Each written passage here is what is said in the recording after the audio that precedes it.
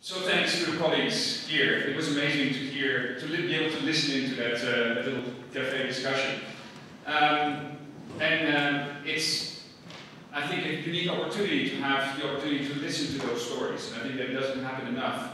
I don't know how many of you were actually in the negotiations the past week. Maybe you can actually show hands who of you have been really negotiating. At least following negotiations closely then maybe. Yeah, so that's at least a slightly larger show of hands. But there's many people, the really privileged people that arrived yesterday or even this morning to come and listen to this. Because actually this is what it's about.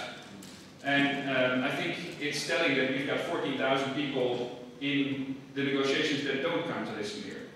But it is also our task to build those bridges and to get the connections between these sorts of stories and the stories in the negotiations, the discussion in negotiations. And that is partly knowing about the challenges, but partly also bringing the solutions that can be connected there. And also bringing the evidence forward on exactly how we need to understand these problems, but also what sort of solutions we can bring forward.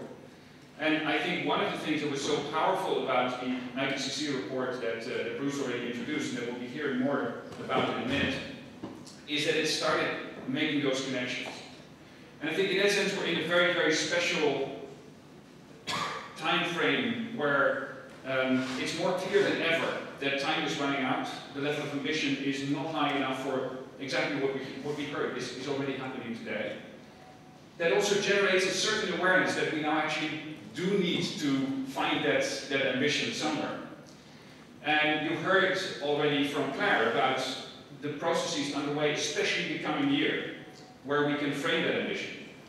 And we can do that if we manage to connect what we just heard to those global processes. And that is our collective job.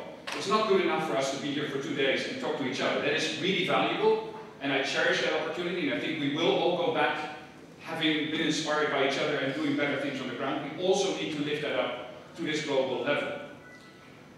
I want to make a special plea. We will be looking for the evidence that needs to be brought to these global processes over the course of the coming 2 days. Celine, who's sitting in the middle there, and I will be moderating the final panel.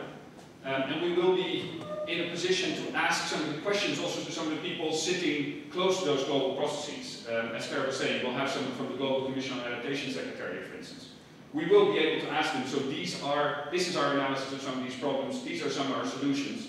How are you going to be taking those into that level of ambition that needs to be generated in the coming year, but of course also beyond.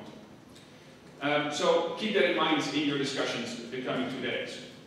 I think we also have an opportunity to better use the existing interfaces we have. And I think I was mentioning the 1.5 report. We're now starting an AR6 cycle that will result in reports that will inform the updating of the Paris Agreement in 2023.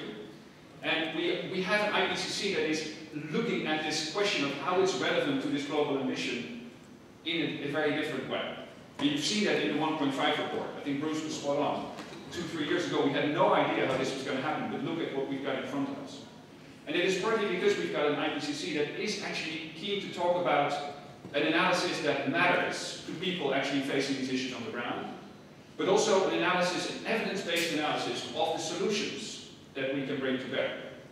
And that is partly where I think we have a listening ear also in the leadership of the IPCC for some of that evidence that maybe was still finding a way even of how to do this before. I think we now have that opportunity.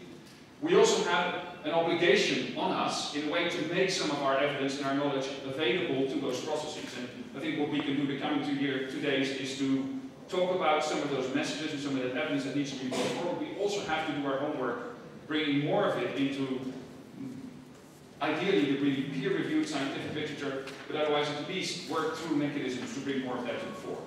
And we know that the white spots in the scientific evidence are still the places where we are most vulnerable, as we also just heard. So that is a charge, I think, for all of us. But again, I'm more encouraged by the progress we're making there. At the same time, the problem may be growing faster than the progress we're making. So I think we still need to be very aware that we've got a lot more to do. Yet at the same time, I'm super excited about the steps we are making. And the IPCC has been a very important part of that. And I'm really honored to now introduce Deborah Roberts, the co-chair of IPCC Working Group 2 on impacts, vulnerability and adaptation. And I think she embodies the fact that we are now building these bridges. She was a negotiator for South Africa. She was the Chief Resilience Officer in the city of Durban, really confronting some of these challenges at the local level, but also looking for practical solutions that would work for people locally. So having people like her in those spaces is really unique.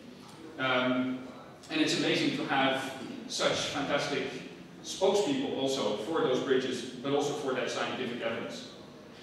We had the honor of having Deborah with us in Geneva recently at a climate science and humanitarian dialogue, where the humanitarian community that is confronted by these rising risks, but still not so aware of the science, for instance, in an IPCC report, was being briefed about what the findings are and what meant to them.